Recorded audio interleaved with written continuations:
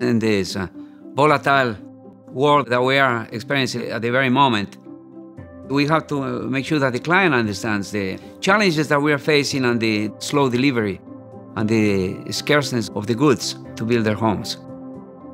The supply chain is a great problem right now.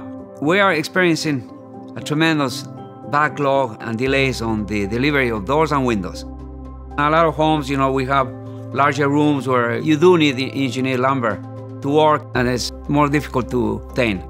Concrete slabs, foundation walls, footings. The cost has increased and the availability as well.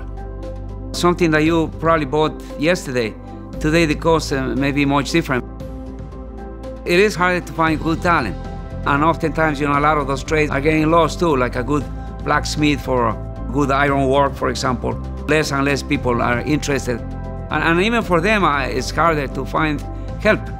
So, although there may be a few shops around, but they are also suffering. The challenge perhaps right now is the approval process that has been elongated. In the past, we would get building permits in a matter of a month. Now, some projects are being approved in 4 months. So that is a challenge.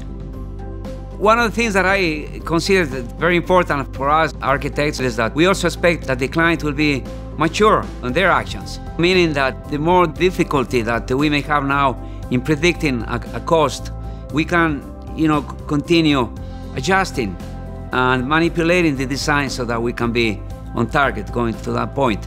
But clients do understand the people are also busy, subcontractors are busy, builders are busy as well. So they understand the situation, and it's easier for us then to bring a project on course and to maintain a happy client and to manage their expectations.